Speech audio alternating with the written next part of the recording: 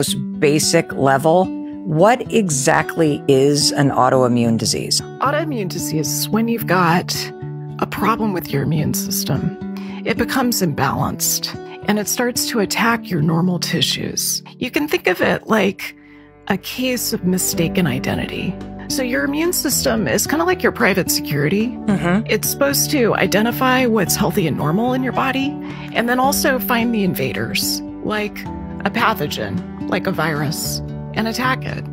But if your immune system becomes confused and it can't separate those two, you can have this problem where your immune system is attacking normal tissue.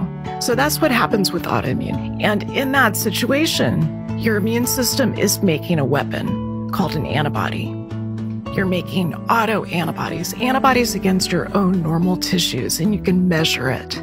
So with autoimmune disease, you've got this imbalanced immune system, you've got autoantibodies, and then you've got symptoms that fit with a particular diagnosis. I love the word that you use, confused, that your body is just confused as to what is the versus what it's supposed to be protecting.